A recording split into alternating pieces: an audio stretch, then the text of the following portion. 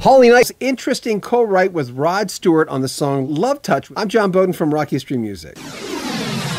Holly Knight contributed to the Rod Stewart album Every Beat of My Heart in 1986. The album had 2 hits in the UK, but only one in the US, Love Touch. They wrote it together.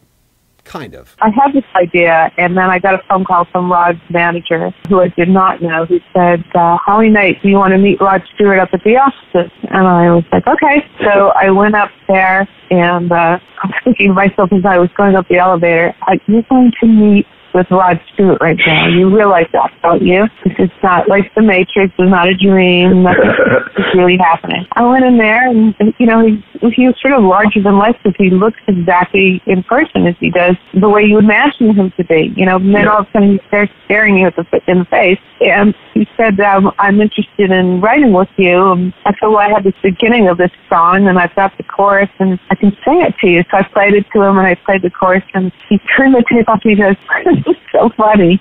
He's, well done, young lady.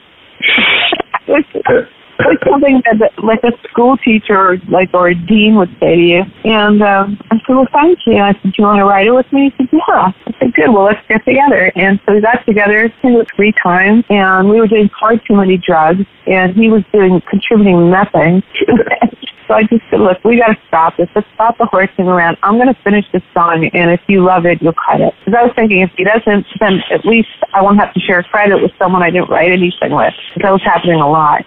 And so then I did the demo, and he loved it, and he cut it. So, and I'm singing all the backgrounds on that record, which is funny because he asked me to sing all the backgrounds before he would do the lead, which was a bit back afterwards. But it worked out. He had a big hit with it. You really don't have to work anymore. You do it because you enjoy doing it. I see a lot of songwriters, they'll write 4 or 5 hits, and all of a sudden they'll go, I can rest my laurels, and I can just go relax and do nothing, which is foreign to me, but it seems like it's foreign to you too because you like what you do. Well, yeah, I'm the kind of person, I'm always curious about things, not just music. I'm always trying to learn, new things. Last couple of years, if you're creative, you're usually creative as a person, which means you're going to be creative about a lot of things.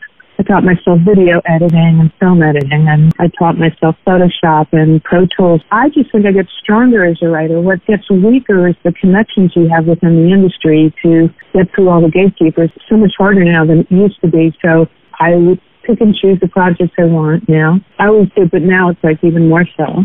I don't have to work, and that's the hard part, not the songwriting. It's the business side of it. You must have a great sense of satisfaction considering, all the songs we're talking about, and this is just a small fraction of your songs, obviously, but they're all still getting played today. Yes, I know. It's wonderful, and you're not going to be walking through a store, and they just come on. Like, a lot of shopping stores love to license songs from the 80s. I don't know what it is, but maybe just that they were great songs, and they're recognizable and iconic.